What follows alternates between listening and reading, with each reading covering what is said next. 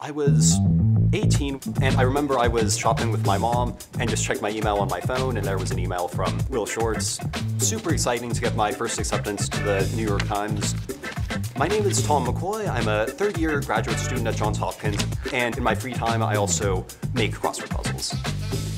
Growing up, our whole family would cluster around the kitchen table in the morning and solve the Sunday crossword together.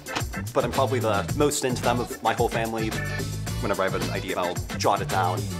For example, limbs and death intersect each other with a silent B, or a line and right intersect with a silent G. So this was going to be a theme about silent letters. It's important to have a good theme, because that's usually the thing that solvers will remember. Working on the puzzle for Hopkins has been a really exciting experience for me. The theme is a type of wordplay that I think anyone who's ever been affiliated with Johns Hopkins will be very familiar with. I do think it'll be amusing.